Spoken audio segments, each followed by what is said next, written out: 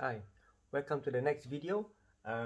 First thing first, I want to make the correction. Earlier in the video, the previous video, I mentioned that my nephew name is Yusuf Salahuddin, but his real name is actually Salahuddin Yusuf bin Faisal.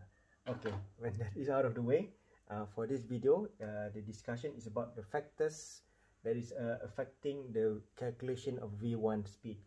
So basically, there's three major factor among many, but these three major factor in most cases of the operation affects the calculation or the actual numbers of the V1 speed that will be calculated.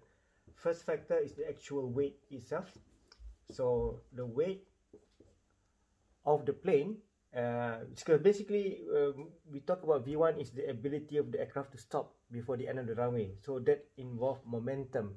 So speed is just one of the factor, but the entire momentum involved, if you recall from basic physics, is m and v. So we have the velocity, which is the speed for V1, that in knots, but the other variable is the mass. So weight is loosely used in this term, but in physics we call mass. So the weight of the plane as it comes out from the factory is one weight, and then there will be the weight of the fuel that is put into the plane. So depending on how far you're going to travel, the weight of the fuel will make a lot of impact on the ability of the aircraft to stop. So that's another factor. And also the weight of the crew, all the equipment on board, all the chairs, the galley equipment, all the food that you eat, all the drinks, every single cup that you have on board in your hand, all the suitcase that you bring in the plane, that contributes to the total weight of the aircraft. So we talk about that one part, weight, and then the other part is the environmental aspect. So environmental not enough space, environmental aspect. So whether it is raining, then the runway will be wet, it will be slippery. If it's snowing, it's even worse, it's even more slippery.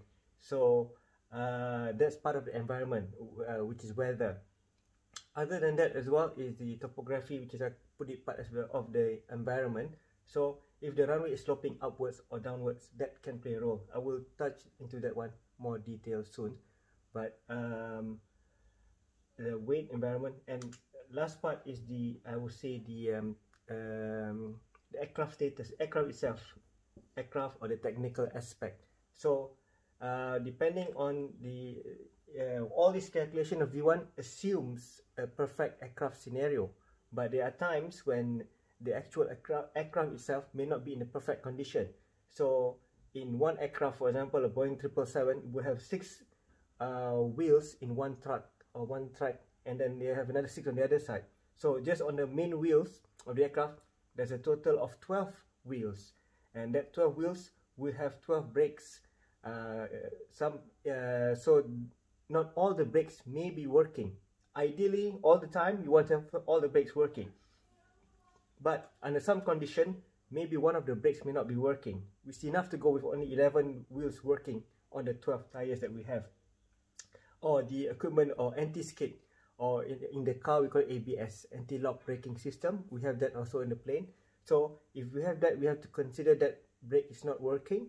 So it will be not part of the the performance will discount the effect of that brake that is not working. So we will need a longer stopping distance, and thereby we will have to reduce the number of V1. So this will come into the total overall calculation of the actual V1. So a quick review of what we have discussed so far. So it's not hard to imagine. So when you have the plane, I'll use the red ink. So when we have the plane itself, okay, so very funny looking plane.